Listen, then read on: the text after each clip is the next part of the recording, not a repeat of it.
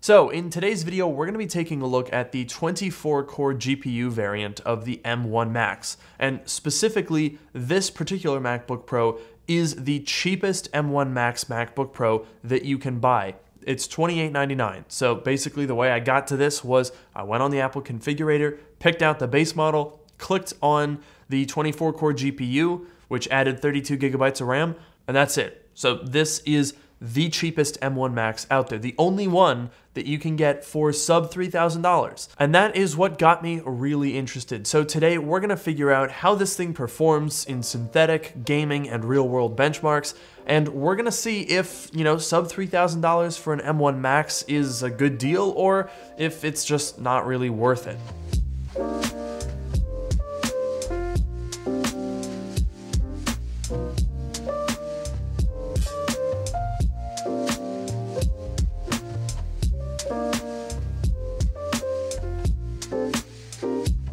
So this is it, the least expensive version of the MacBook Pro with M1 Max, and it's still $2,900. So it does make you wonder, if you're already spending $3K just to get into the entry level, keep in mind, we don't even have a terabyte of storage. This is 512 gigabytes.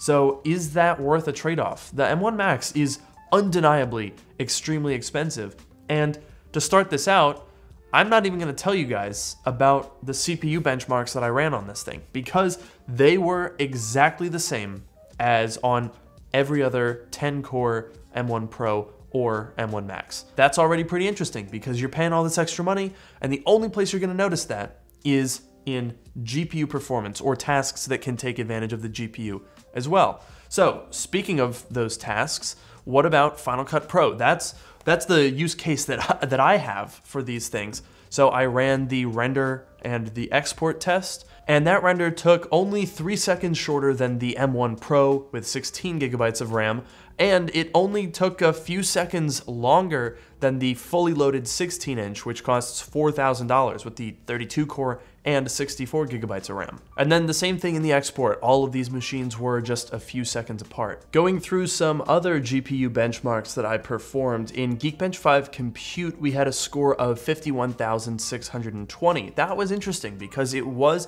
about 10,000 points higher than the M1 Pro, but again, about 10,000 points lower than the M1 Max with the 32-core GPU, so scoring right in the middle there. And we saw pretty similar results in GFX Bench. In the Aztec high-tier off-screen test, we scored 242 FPS, which sits pretty much in the middle of the M1 Pro and the M1 Max. In Manhattan 1080p off-screen, we scored 1136, which was actually a little bit closer to the M1 Max than to the M1 Pro. And a similar story happened in the T-Rex off-screen benchmark, where we scored 1989, which was in between the 1579 of the M1 Pro and 2244 on the M1 Max. In 3D Mark Wildlife Extreme, we scored 14,660, which is, again, pretty much right in the middle here, between 10,333 and 18,750.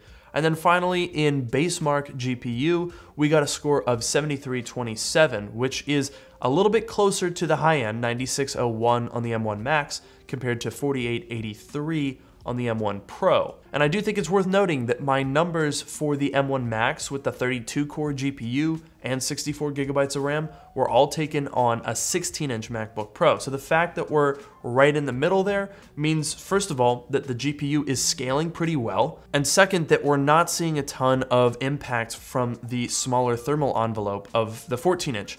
So if you missed my video where I compared the M1 Pro 14 and 16-inch with the same specifications, I would definitely recommend checking that out because I was very interested in the results that I saw. So let's get into some gaming loads here. I've pulled up the Shadow of the Tomb Raider benchmark here, and we're gonna do, yep, there we go, 1200p medium. Let's go ahead and run the benchmark. I'm really surprised actually right now. We look like we're scoring much closer to the M1 Max than to the M1 Pro. So for context, on the 16 and 14-inch with the M1 Pro, we had 55 FPS on average. On the M1 Max, it was 97 with the 32-core GPU. This is running really well. Keep in mind, Shadow of the Tomb Raider is still a Rosetta application. It's been used a lot for benchmarking because it seems to run pretty well, But this is Rosetta. We're getting 72 FPS right here. I'm noticing a little bit of strange artifacting going on here. I'm not sure what is the cause of that, but that's a little weird. You can probably hear this a little bit. The fans are just starting to kick in. It's not very loud, but they are audible. Okay, we're about to get our score here. Wow, okay, average FPS of 77. So I guess that is about midway between the M1 Pro and the M1 Max. So the M1 Pro 55, we're sitting here at 77, the 32 core at 97. So next up is CSGO, and already I've hit a bit of a roadblock. We are faced with a completely blank screen, but apparently there's a fix for this, so let's try that out. Launch options? Where is that? Oh, here it is. Okay, so that apparently fixes it. Let's find out if it happens. Oh, wow. It actually worked. Look at that, we're in. Okay, so apparently it'll let us run at full 3024 by 1964. Let's see. Oh, wow, look at that. It even goes up into the notch. CSGO at full 3K running in Rosetta, and this is an OpenGL application, so it's a deprecated API. I don't have high expectations for this. What? Okay, this is actually running this is actually running really well. Okay, that's hilarious. Look up at the notch. Look what the teams are doing there. What? What is that? Is it just completely cut off, or is it hiding around the notch? Oh my goodness. You know, I wish I could tell you guys what my FPS is right now, but the counter is hidden behind the corner, so I can't read it. Okay, so I changed the resolution to 3024 by 1890 so that it's no longer hidden by the notch. And now things are actually much more legible, and I can tell you that we are running at an impressive 97 FPS. Holy moly! 97 FPS, and we're running through Rosetta and in OpenGL.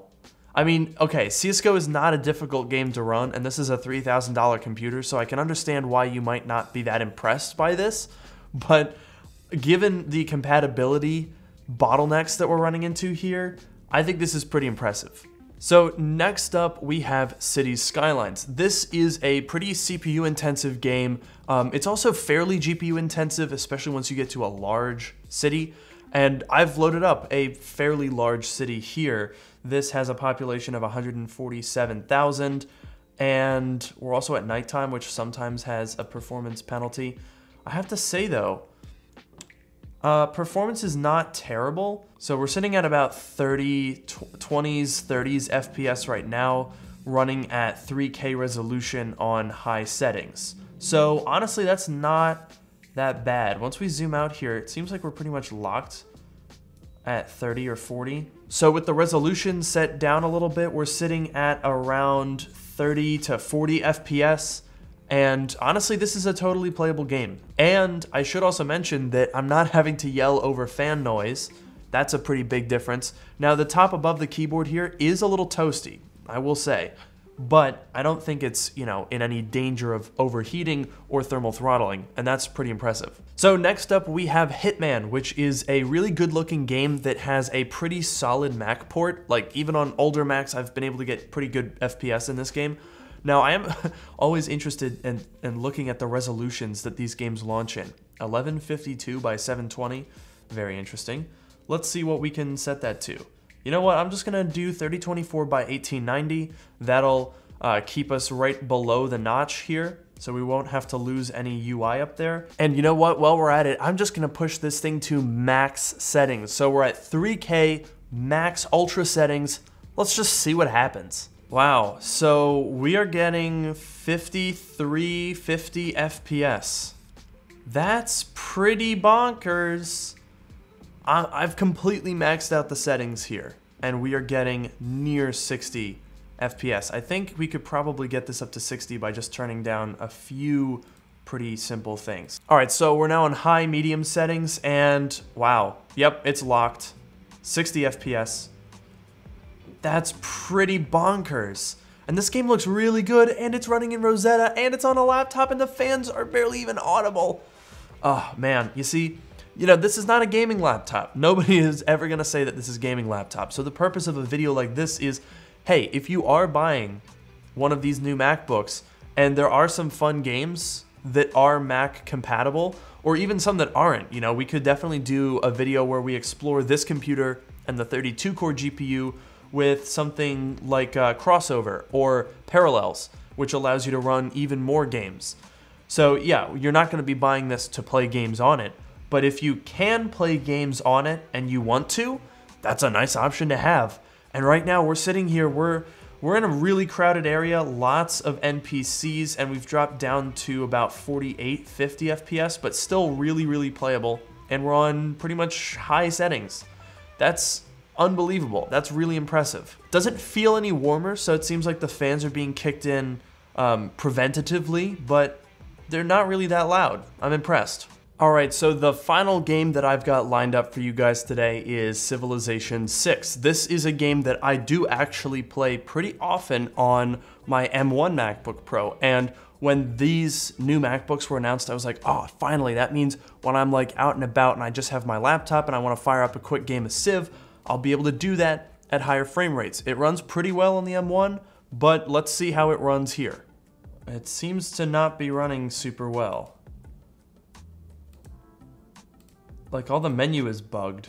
All right, let's see if I can run the benchmark here. I was able to click on that even though pretty much the entire UI is bugged here. So clearly, gaming on the M1 Pro and the M1 Max is a bit of a mixed bag. You know, obviously, there's already some things about Apple Silicon that are a little bit iffy compatibility-wise, and gaming, I mean, that's two layers of iffiness.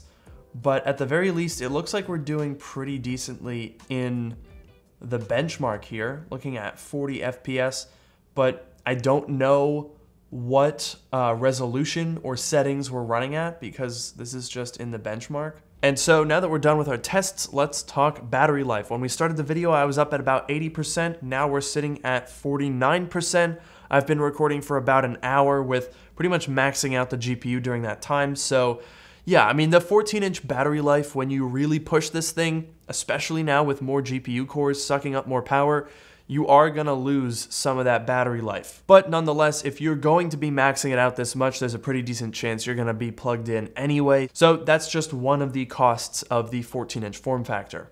But the thing that I was most interested in with the 24-core GPU was how it would compare to the M1 Pro and then the M1 Max with the 32-core GPU. And it looks like we're falling smack dab in the middle, which is just what you would want to see. And honestly, I have to say, from my initial testing here, it looks like the 24-core GPU is a pretty decent option, because if you're already going for 32 gigabytes of memory, then it's $200 to add those extra 8 GPU cores, as well as increased memory bandwidth and external display support. I think that's pretty decent for $200. I'm curious to know what you guys think, so let me know in the comments below. And I am planning on having a super mega 14-inch MacBook Pro comparison at some point with some really thorough tests between my base model with the 8 Plus 14, my mid-tier one with the 10 Plus 16, and then this higher end one with 10 Plus 24. So let me know if you'd be interested in seeing a mega comparison between all of those. And thank you guys so much for watching. Make sure to like, comment, and subscribe, and I'll see you in the next video.